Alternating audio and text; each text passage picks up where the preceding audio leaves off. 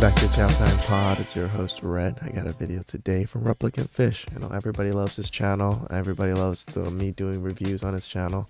Try to do 1 or 2 a week or so. And strong and independent women. We're sold a lie, but always ends up being a victim somehow. You know, they're becoming strong and independent. It's society's fault and whatever's fault that they have to be strong and independent, so they can't relinquish, you know, leadership to a man because they were strong and independent their whole time. Please like, subscribe down below. I really appreciate that. And let's get to that chow. It's chow time. Independent women were sold a lie because men don't want them. And it's not that no man wants an independent woman. No, that's ridiculous. But a lot of independent women get in their own way. I don't need a man. Therefore, they become unattractive to a lot of men. They become unattractive to the men that they really truly want. You know, the one that's going to fully take care of everything. There's ones that are well off enough to give them all they want. They don't care for strong, independent women. They want someone that's a little bit more cooperative, nice, you know, willing to work with them, which strong and independent women are usually not willing to. Can we talk about how much of a disadvantage that independent women are at? Because it's seen as an unattractive trait, but a lot of times we are independent because we've had to be.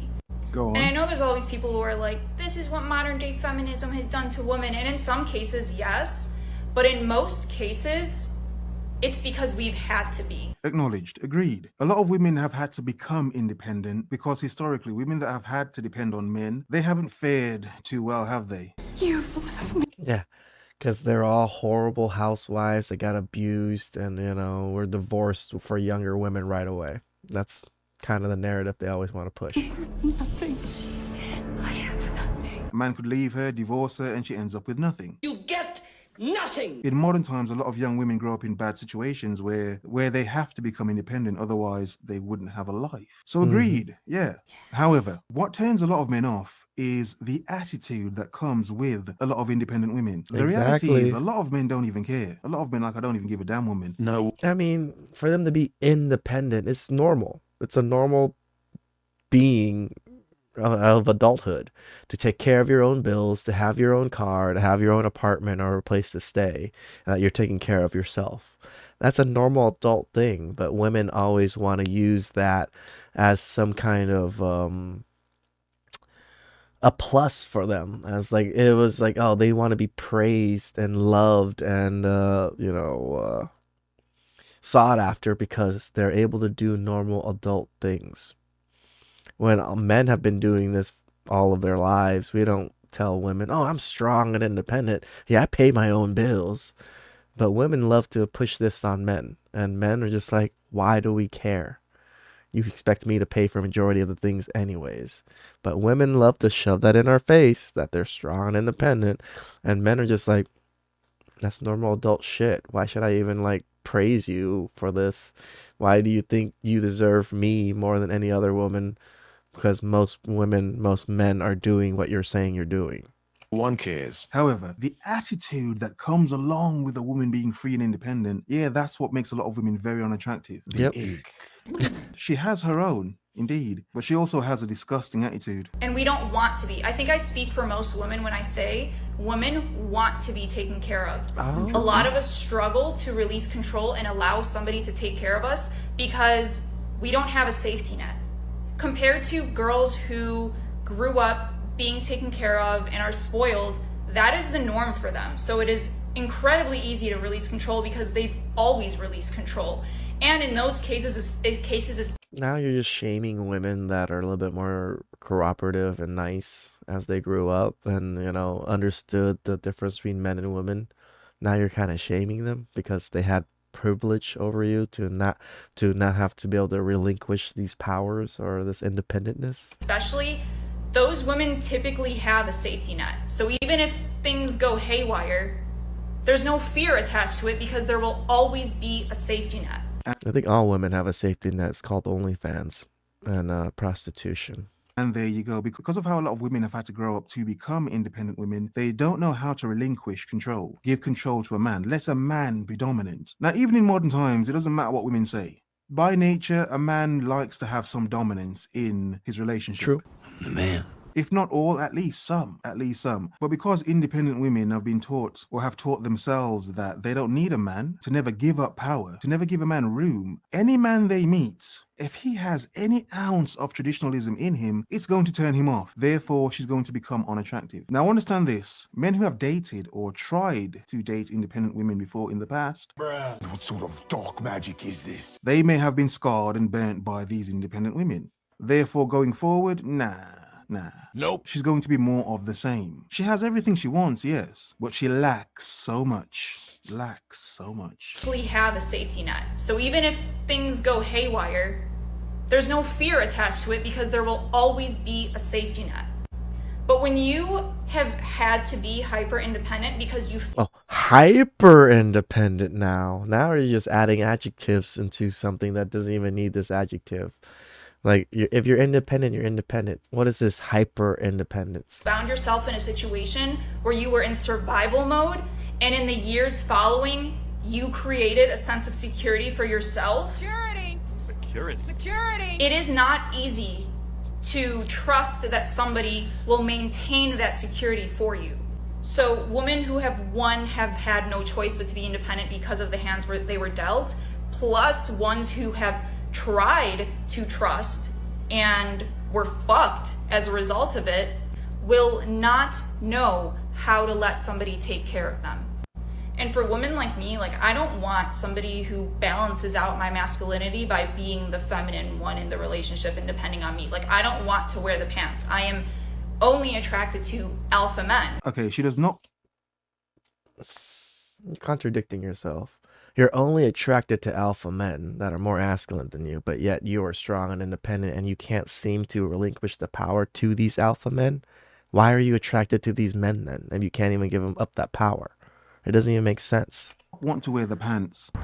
Very saucy. She does want to give up control to a man, however, she fears doing so. But this is why a lot of independent women are unattractive. Yep. Men do like to have some form of control and power. You can't claim you want an alpha man. I don't even use those damn terms. Yeah, same. You can't claim to want an alpha man, but not be willing to relinquish your power you have as an independent woman. This is exactly what I said. That is bullshit. You have to let it go. You have to let it go and let a man be a man. But in this modern world of feminism, hyper-feminism, women are told to not let a man have so much power in your life. If he does, he could possibly destroy you. Indeed, he could. But that is the risk that comes with dating. More traditional women will give up control because they understand to give a man space so that he can grow and blossom and fill out the parts of her life that aren't being fulfilled by not having a man. But to a degree, it feels as if independent women want to, I don't know, tie down and clip a man's wings so that he can't stand up tall and spread his wings and just be the man in her life. So therefore, as a man, that feels so unattractive. It feels like a turn-off. It feels like Death. It feels like a woman wants to neuter you rather than let you grow, rather than let you be the man she claims she wants. Are so much more masculine than me that it makes my masculinity look like a pussy. It completely shuts it off. But the issue is that, one, most men... So we have to be so masculine that we shut your masculinity off. But what if I told you I was so feminine and then I need you, then I need your femininity to make my femininity go away so I can be masculine? How does that sound to you? Does that sound stupid? Yes, because it's fucking stupid. don't know how to be that kind of masculine man that's in control in a respectable way.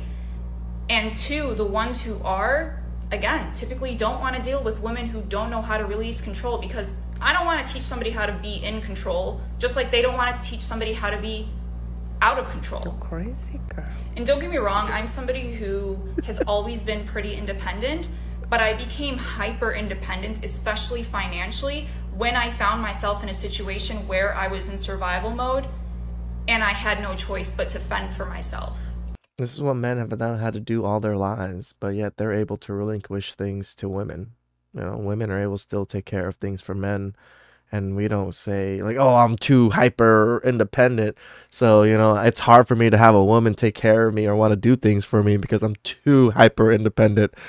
Get the fuck out of here. You know, a sad part of this is the fake fantasy tropes that a lot of men and women grew up with. Women, the damsel in distress, you know, princess needing a savior to come along and save her, that a lot of people have grown up and realized is absolute BS. Proper bullshit. And men told to be the Prince Charming saviors, saving the damsels in distress. A lot of men have realized that's bullshit as well. However, to a degree, for as BS as they are, it's weird how sometimes it comes down to that simplicity, that sometimes a woman needs to be a damsel for a man to come along and, I don't know, save her. Did you really just say that? For as disgusting as that sounds. But sometimes a woman does need to be in a position where she can be helped, where a man wants to help her. A man wants to mold her to a degree. Disgusting. Now, some would say that's why men date younger women, and to a degree, yeah, it is. Yeah, it is. A woman that's too far gone, she'll have to go against everything she's known and learnt and experienced in her life to become the woman you want her to be.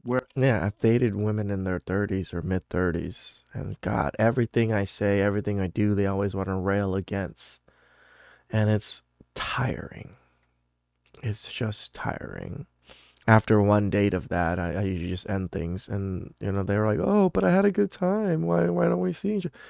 Because you question everything I say and do. Why would I want to deal with someone like this? Whereas some younger women, there's time to show her that you don't have to be this hard. You can be independent, but you don't have to be this hard, tough, chewy woman. It tastes like shit. And then wonder why men find it difficult to love you. Just saying. So all that's to say, in many, many, many, many cases, probably most cases, independent women are independent because we had to be, and we don't know how to be otherwise. And in many cases, independent women are attractive, but a lot of men know they will lose so much in trying to be with an independent woman. They have to stop being men. Security. Have a nice day. Yeah, the delusional chow women really think that men care about them being independent and them not being able to be submissive. What should we care? We had to learn to be masculine no matter what, right? We had to still take care of bills, do all these things, protect and all that stuff.